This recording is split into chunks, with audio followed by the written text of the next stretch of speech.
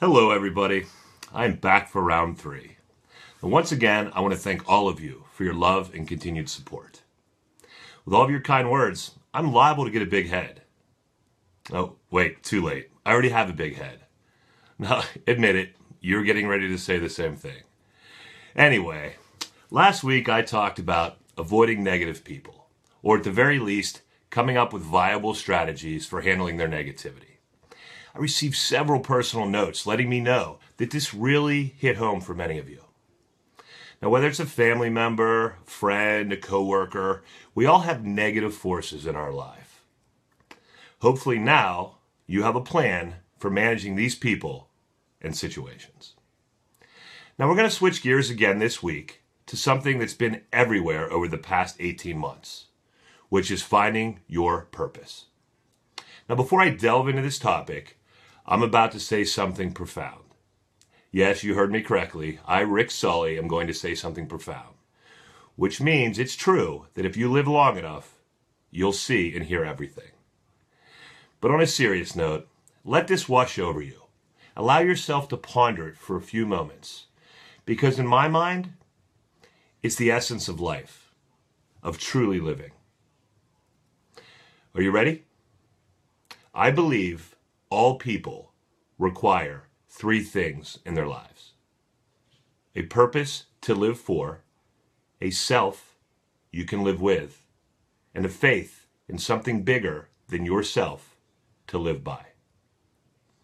Over the next several weeks, I will dig deeper into numbers 2 and 3, but today I want to focus on number 1, a purpose to live for. Now, I suspect many of you have read Starts With Why by Sinek. Maybe you watched his TED Talk. Or maybe Rick Warren's Purpose-Driven Life is more your speed. It's also possible that you've avoided both of them along with any other discussion of purpose because it scares you to death. Trust me, you aren't alone, as the prospect of finding your true purpose in life scares just about everybody. Maybe I can help. I thought I'd begin by sharing my purpose with you, and then we can go from there. So here it goes. My purpose is to develop a strong connection with people through the use of my life experiences, positivity, and humor. Then, to leverage these connections to develop an individual's skills while pushing them to achieve their personal, professional, and financial goals with the ultimate objective of helping them uncover their own true purpose. Now, keep in mind, your purpose can be as simple and straightforward as to be the best parent I can possibly be for my children, providing them with love, guidance, and support throughout their lives. Or maybe it's to be an attorney that is singularly focused on serving your clients to the best of your ability, so they are able to successfully return to living their lives. Whatever it is, it has to be yours. Ultimately, it comes down to asking yourself some tough questions, some thought-provoking questions to get your underlying purpose. Now, here are a series of questions to consider as you try to define your purpose. Number 1, what are you willing to struggle or fight for? Number 2, what inspires you? Inspire comes from the Latin word inspiratio, which means loosely to breathe life into.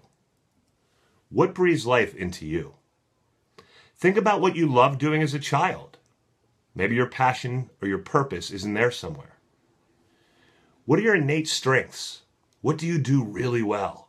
This is important because your purpose is often where your natural abilities meet your personal passion. And number 5, the last one, it's a little sad. But if you knew you were going to die a year from today, what would you do and how would you want to be remembered? Living with purpose ultimately means focusing on the things that matter most to you. If you only had a year to live, how would you spend that time?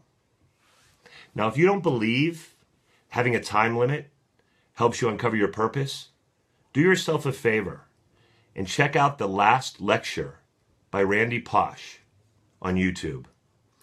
Pausch, a professor at Carnegie Mellon University, was given a terminal pancreatic cancer diagnosis, and a month later gave an inspiring and life-changing lecture that has been viewed a remarkable 18 million times. I think it's safe to say that Randy Pausch had found his purpose. As you answer these questions, I ask you to think beyond yourself. Think greater than yourself. Think big. Very few people are born knowing their true purpose. It takes time to identify it, to cultivate it. Your ultimate goal in finding your purpose, or your why, as it's sometimes called, is so you can live each day with passion, energy, and excitement. Now, that doesn't mean you won't have bad days or struggles, but it does mean you can get back on track easier if you know where those tracks are heading. And lastly, and arguably most importantly, share your purpose. Write down your purpose. And live your purpose every single day. Now I'm going to leave you with the words of the poet Ralph Waldo Emerson.